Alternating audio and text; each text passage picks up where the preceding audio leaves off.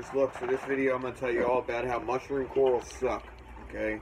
They're pretty to look at, and there's a lot of bougie ones out there that people are selling for big high prices, but, you know what I mean? Let me give you some reasons why they suck, alright?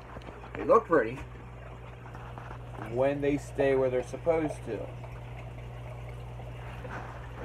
Of course, as long as the mushroom stays there, it's great. Can't find them all the time. Sometimes they just disappear. There's a bunch of them on that rock. Now they're missing. They're somewhere in there. Then a new one going to be forming right there. Nobody knows how it got there though. Move, clown.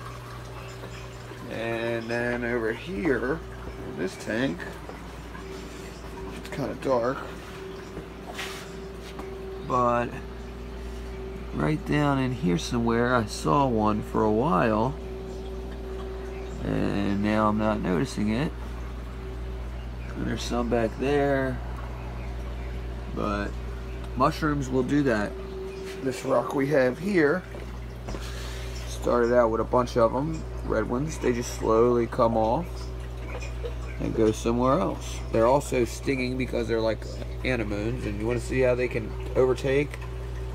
Look at all these green mushrooms. Too many. Too many.